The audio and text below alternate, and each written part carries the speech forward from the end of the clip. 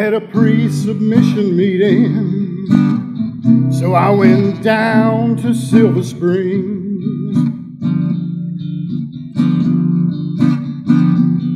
I took documents and drawings and lots of other things.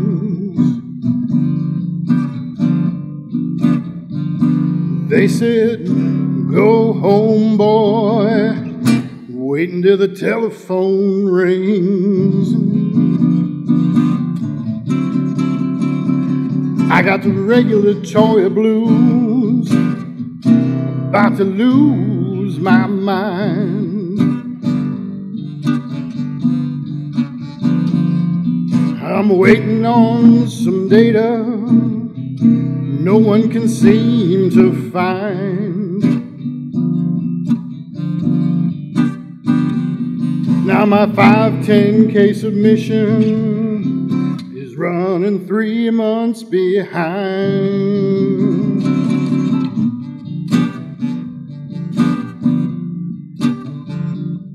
I got a call last week, said they were coming for an inspection.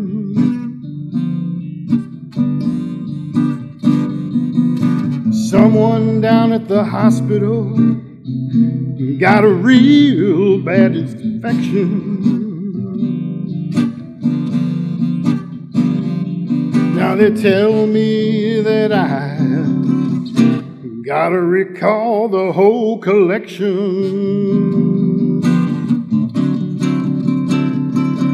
Tried to renew my registration, I just sent it in the mail.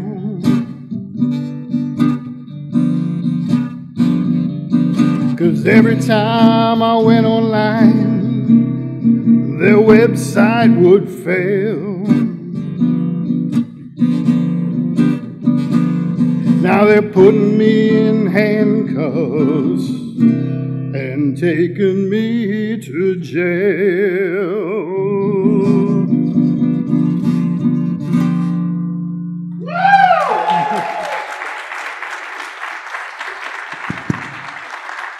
I've been doing this for 6 years, Bob. That was a first. Thank you very much. Well, thanks very much. So I'm going to talk to you today a little bit about new FDA guidelines, some things to think about, some of it from experience and exposure to the industry. And we're going to cover two things. We're going to look at the 2017 guidance, some of those in detail that were issued in fiscal year 2017, some of those impacts and things to think about and learn from. And we're also going to kind of take a sneak peek at some things that are coming in this fiscal year that we'll also have to adapt to. So the first thing I want to talk about is real-world evidence. So this is an interesting thing because we have FDA in a very progressive way starting to understand that every time we bring a new device out, we don't have to do a new trial. There's a lot of data, right? I mean, we're moving toward a whole world of big data. So I think that's a really good thing. But if you look at the standard and when they came out with it, I kind of actually did an article on this because it's almost talking out of both sides of your mouth. It's sort of saying that, you know, there are situations where we could look at this and we may have data that is, you know, the same as or even better than what you could come up with through a trial. But at the same time, nothing is going to change our evidentiary requirements. So that's sort of an interesting challenge to deal with both sides of that. But I have seen it effective, so I recently talked to Stryker, and it was interesting that they had recently submitted a product, and it's heart related. It's for dealing with stroke, so heart and brain related, dealing with stroke, and in that process, they did not have to do a clinical trial related to the function of the catheter for that specific application. And it was cleared within 30 days. But part of the issue was they had good bench data, they had preclinicals, but they also had real-world data from very similar other applications that they could lean on. So it worked out very well for them, and I'm sure others potentially. So it's something we're going to have to get used to, which is a positive. It doesn't mean every device that may be of a class 2 of significant level or a class 3 is necessarily going to require a full clinical trial. So There's still a lot to learn in testing this, but it does seem that they're pretty open to it. So it's certainly something to think about. So for a long time, clinical trials, we've not done a good job at all at covering, gender, ethnicity, and other issues in having a good population to represent the end users. And they put out guidance now really to talk about how they want to see this being different. And it's, I think it certainly is time. I think we're always a little worried with trials to get a little too involved with different splits of patient population, but in the guidance they give us pretty clear guidance, and it's really based on that differentiation, potential risk, potential different types of effects for those different populations. So it doesn't mean you necessarily have to do that, but you have to think about what those effects might be if you're dealing with something different from men and women, and how does that work? And some of the examples that they used in the guidance were interesting. There were several studies that had been done for, I think it was for knee implants for a long time. Generally, the patient population was men. But as women were having them, they were having many more complications related to it. And after being implanted for some time. And they really weren't properly represented in the initial clinical studies related to that implant. So it's definitely something that is important to think about to cover all of those issues. So drug device classification. So this is, we're blurring lines everywhere, I think, within the regulatory space. And this is one that has been there for a while. I do think the Office of Combination Products at FDA does a great job. But then again, part of the reason I think is because ultimately it's not their problem. All they're going to do is guide you in the direction to go. And they've been, at times where I've had the involvement with engaging them, they were extremely helpful. So I think that's a real good part of this. But in reality, they really did try and come through and deal with some of the issues around that specific classification and how should we do that? How do we deal with that? And they really realized that some previous guidance they had given was going to be problematic, related to specifically things around chemical action. They initially had said there can't be any chemical action or it's not a device. And so, they've taken those couple of things and really specifically in this guidance backed those things off. And it's good because there were definitely concerns that those things could be problematic. Certainly, if someone gets pushed down a drug path and if they're actually a device, that's a small part of it. So they've kind of looked at sort of a better way to determine whether is that chemical action sort of almost coincidental, but isn't the main part of how the product achieves its result. So I think that's kind of an interesting piece to look at in trying to understand what we have here. So moving forward, the pre-submission process, which, how many folks have been involved in a pre-sub? And did you generally find it to be helpful and positive? Yes? Okay, yeah, some hands are up. So it's interesting, and I wrote about this too, because there seem to be two camps in this.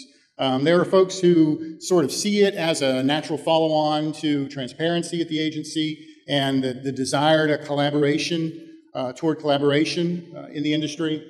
But some folks are just hard set against it. It's like, don't go down there, don't ask them any questions, just, do your best, interpret the regulations and go. But as it gets even more or ever more complex, it's difficult to do that. And so I really think there's an opportunity there. Personally, I'm a big fan. Prior to doing what I do in writing for Med Device Online and organizing the content, I was a consultant for 7 years and in the device industry for 15 more before that. And I've been there a lot of times. And I think they were all positive. I can't think of anything that went bad. One or two times on our end, people we were working with and representing didn't do some things that were probably the best for their desired outcome. But in general, it's been a good process, I think. But it's interesting, the folks that I generally see not recommending this process are usually folks that are ex-FDA. And I don't know if that's just a small data set, but it seems like maybe they've seen the inside and they're kind of like, don't mess with that, don't waste your time. And I think that's unfortunate because I think there's a lot of good there. And as I said, I think the results have been great. It's important to keep in mind though, right, they give us very clear guidance on what that pre-submission should look like. And I think that, a couple of the things that are really important, the device description is critical. You're explaining something new or different, at least, to the FDA. They don't have any frame of reference on, this. You may have been developing this thing for 2 years, and to you, it's second nature. You really need to describe it well so that they can understand what it is, and they can get comfortable with whatever it is you hope to do. So that part, I think, is really, really key. I think it's also really important to make sure that you're very good with your specific questions. Don't go down and ask them, what kind of clinical trial should we have for this? I mean, we can all guess what the answer to that would be, right? I mean, there'll be so many sites and so many patients that we can't afford it. So it's important to frame that carefully. Do your homework. Come up with a reasonable plan. We think if we have 3 sites and we have 30 patients at each site, that we can demonstrate the intended outcome that we want for this product. Do you agree or disagree? It's always important to put those into a yes or no type question.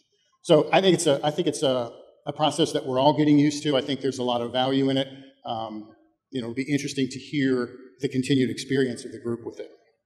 De novo submissions. So these are coming more and more forward. There were times, this has been around for quite some time, in the late 90s, early 2000s, they were getting maybe, 10-ish a year. And the general word on the street was just stay away from it. It's just a wormhole. You're going to get lost in the process. But the idea is that, if we have something that's not classified, we don't really know where it belongs, it's an automatic class 3. But there are devices that are clearly not major risk. They're minor or moderate risk. And so this is the way to do that. It's a little bit quicker in theory.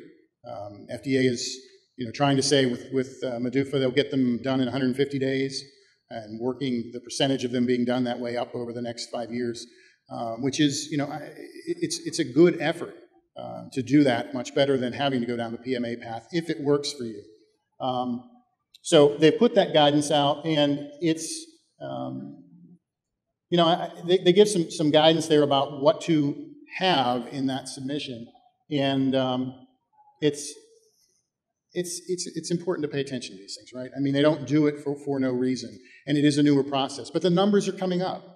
Sometime into the 2010-ish time frame, we were getting toward 25 a year, and you're actually starting to, when you get the list of recent clearances, or I get a lot of press from people that, hey, we got our new device released and they want MedDevice Online to cover it. There actually now are some de novos that are coming in, and they were kind of under the radar, I think, because they happened infrequently. So, a new pathway, and important to keep an eye on that. So, breakthrough devices, they've kind of unified here. We had some different access pathways in the past. We've had various things, but they've kind of laid this out and explained it, which I think was necessary. How can we use this? I've seen a lot of people wanting to get in the program, obviously, because it gets quick attention and rapid response, and that's good in 2 ways, right? As we were talking earlier here, that the idea is that you want to help people, and a company wants to get in business. So I put up a couple examples there. These actually were cleared through the expedited access pathway, which is now replaced by breakthrough. But they are, it is happening, and it is, I think, like I said, it's good for patients everywhere, and it's good for the businesses. But it has to truly be that type of need that really is going to do some very necessary things and help folks. So certainly a good thing to have. So submissions, including cybersecurity, we're all very aware of a lot of the things that are going on. The incident recently in Atlanta caused a lot of concern just on the commercial side. But we all worry about those types of things in the medical device space. So here, they've really just kind of given us guidance of what they are looking for. And so that really means that you need to evaluate your product or system's vulnerability, understand what risks there are and what things you're going to do about it. And the interesting thing is it doesn't end there, right? They really want you to discuss how will things be updated over time, because we know software changes all the time and is easily changed. But you have to think about now this impact as well as the functional impact that it could have. So they've given some really clear guidance of what they want to see when that is a part of your product. And the big thing is, right, they want to see that you are thinking about that part of the product. If it's connected, as so many devices are today, we really need to think about potential cybersecurity threats. Medical device accessories for a long time have been an interesting challenge, right? I mean, it was, if you're an accessory to a device, then you're a device, and you're the same class as the device you are connected to. But they've really come out and sort of turned on that a little bit. And I think that's actually a real good thing for industry, because they're trying to look at the accessory on its own merit. So what really is this thing doing? And I can think when I saw this, the first thing I thought of was the simple example of a respiratory mask. The mask is typically and traditionally been classified by what it is used with. It's not used by itself, but it can be used on a CPAP to help somebody. It could be used on a ventilator that is helping to keep them alive. And so what happens there? It depends on what your use is, and it can be a class 2, it can be a class 3. So it's those kinds of things that kind of make this, I think, important to be able to consider it on its own and not connect it to the device. You need to evaluate its risk level and how it could potentially interfere with the function of the device. But it's nice to see them open that door for us as well. So those are kind of the key pieces there. We'll do a quick look forward here relative to what I called coming distractions. So these are the 2018 draft guidance documents. The interesting thing is the list of draft is for this fiscal year is much longer than the ones for final. And they're kind of specific and complicated, the ones that will be final guidance. But I won't read those to you. You can obviously see them. But a couple of quick comments on them. The third-party review has been bandied about for quite some time. The program's been around for 20 years more. They did put out some guidance in 2016, but they're coming back around, and it was draft. They're coming back around next year to visit it again. So I don't know exactly what the bee is in their bonnet, but that one seems to be something that's staying there. They're going to actually, again, come around with the pre-submission. They're going to talk more about QSub, probably give us more direction on it. So I think that's interesting as well to look at. Abbreviated 510K, which has not been used a whole lot except by companies for a very simple follow-on product. So all of these things are, I think, important and things to be aware of, to stay on top of, and I know everybody's already got a full plate, but it's definitely an important thing that we do that. So I'm going to draw it to a close there. That's the end of what I had to present and the end of my time. Well, I have a question for you. Oh. And this is a way for us to help you. As editor of Med Device Online, I suspect that you love scoops and good content. Yes, I do. I suspect some of you here in the audience have good content to share that you'd like some visibility on Med Device Online. Show of hands. Meet the editor. Bob, thank you very much. Let's hear from Bob.